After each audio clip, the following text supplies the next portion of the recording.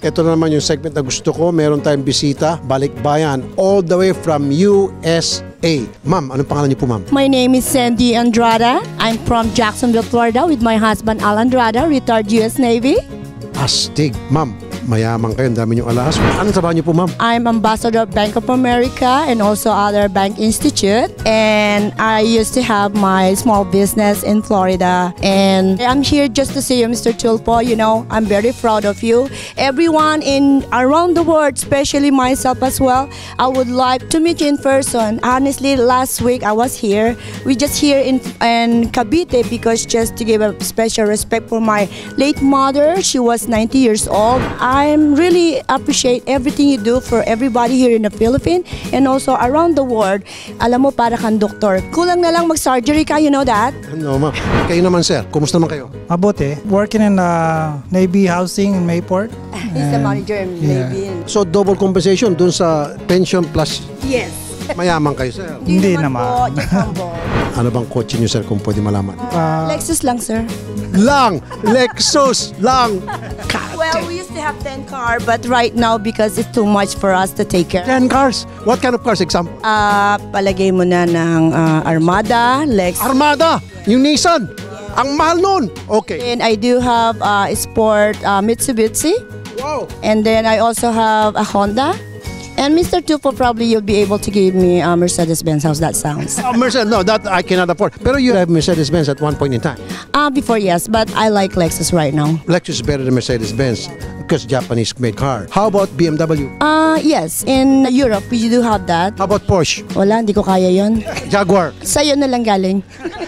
Yan sinasabi ko palagi, mga Pilipino sa Amerika, masisipag at syempre yung kanilang kasipagan, nirewardan nila sa pamagitan ng pagbili ng mga bagay-bagay na gusto nila. Kaya sa Amerika, pag masipag ka, nabibili mo lahat. And your name, ma'am? Sheridan po, from Bacoor.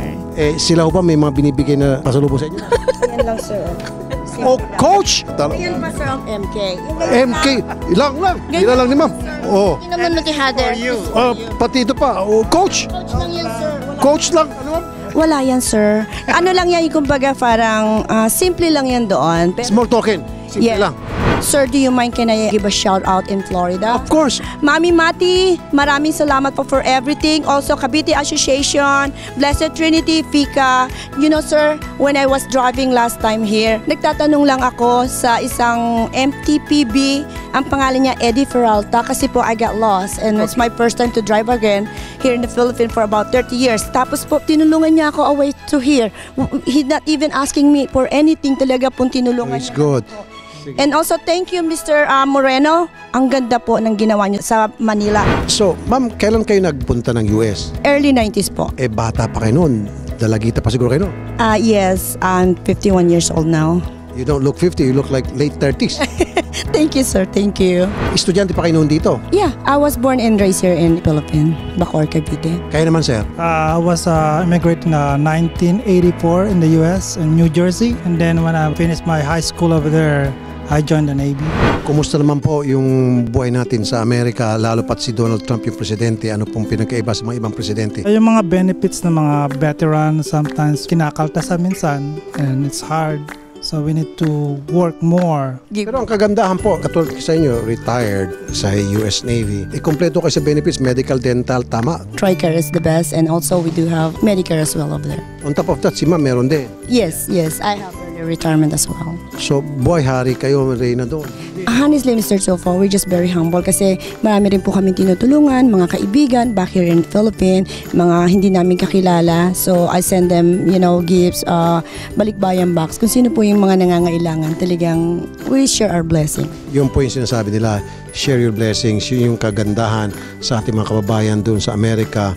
Marami sa kanila nagsisikap, nagtsatsaga na magtrabaho at hindi na mamili, at kapag nakapag-ipon, nag-i-invest sila ng mga properties, mga pera sa bangko, and then on top of that sila nagpapadala ng pera din sa ating bansa. So, ma'am, meron kang mensahe sa mga kababayan natin na gustong yumaman katulad mo rin, gusto magsapalaran sa Amerika at maging katulad niyo one of these days? Sure, simple lang po ang dapat po natin gawin. Manalig po tayo sa poong may kapal and always be humble no matter what we achieve in life. Kung saan mo po tayo nakarating sa iba-ibang sulok ng mundo, kailangan nakatouch pa rin po ang put natin sa floor at huwag po tayong makalimot kung saan po tayo nanggaling. Thank you. Si Sir naman. Thank you. Napapanood ka ni Mrs. sa YouTube and what you watching? So I watched with her and then I was, wow, I will love your show. Beautiful people, mga kapatid, yan yung sinasabi ko palagi, mga kababayan natin, OFW balikbayan, pag kayo napasya sa Pilipinas, come visit us and we'll treat you as VIP tulad ng ginagawa namin sa kanila. At sumasaludo po ako sa inyong dalawa, Sir, Madam, at siyempre si Ma'am. Thank you din po kay Sandy at kay Kuya Al sa lahat ng mga kabutihan nila para sa amin. Yun lang po. Short and sweet. Okay, salamat din po sa pagpunta.